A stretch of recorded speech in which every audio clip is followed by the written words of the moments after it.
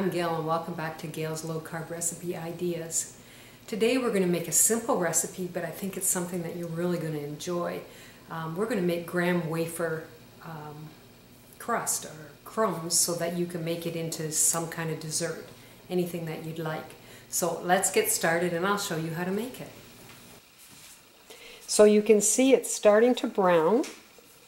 And I just have to keep moving it around because I don't want to burn it. And then what I end up doing is I take it off of the burner and move it around a little bit more just to remove from the heat a little bit. You have to be really careful. See, you can see here, you see it's getting brown in here. So we just have to keep moving it around because we don't want to burn it. In the heat, you'll see that it's heating up here on my burner. That's when it starts to cook it. So I'm just going to keep on moving it around. And on my stove, it's on number 4. You just want a medium heat. You don't want it too hot. Okay, I am satisfied with how I toasted my almond flour. And that took about 10 minutes. And what I'm going to do is I will, if I'm not making a pie and I just want my graham wafer crust for the next pie or whatever, I can store it in a mason jar or a sealed container. So let's finish the crust. So for my crust, this is 2 cups of toasted almond flour. And then we're going to put in half a teaspoon of cinnamon and half a cup of powdered erythritol monk fruit.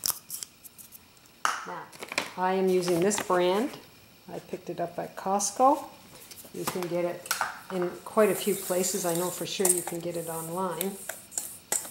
And all I'm going to do is mix this up really well. And then I have half a cup of melted salted butter. So I just want to mix this up really well.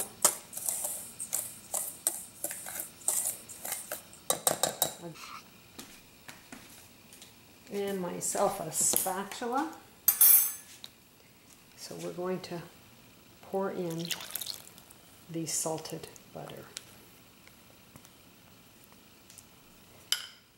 It's very simple. It was just more time consuming toasting the crust, or the almond flour. Get this all mixed up. No need to bake. We are just going to put it in a pie plate and then we will be all set.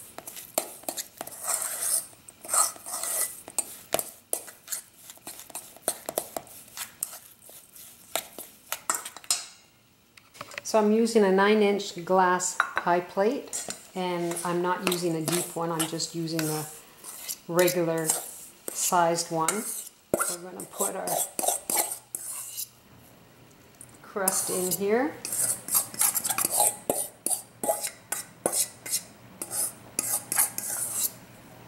And let's just use our hands and we will start pressing in the crust. Okay. So I've got it all shaped in here, and just press really hard because you want to make sure it all stays together once you get your pie filling in there and you're ready to take out and serve. So that is our graham wafer crust. So here's my crust. You just have to put it in the fridge and let it get firm with the butter because the butter was soft. And I'm not going to taste it because I'm going to fill this with a great filling in my next video, which will be key lime pie.